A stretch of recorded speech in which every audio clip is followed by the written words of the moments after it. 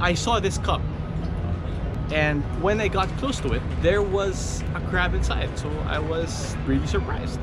It's very unsettling to see the amount of plastic, especially when you're doing a dive and just focusing on finding the plastic. It's not very hard to find actually, it's all over the place. What I've seen underwater during the campaign is something that is very common to see as a diver, but it's also something that we shouldn't be used to. The underwater part of this assignment involved diving in the Verde Island Passage. In just 3 dives, we were able to take photos and film a lot of plastic. So I hope the images that we've taken during this trip create more meaningful dialogue so that corporations that produce the plastic can provide better options for us.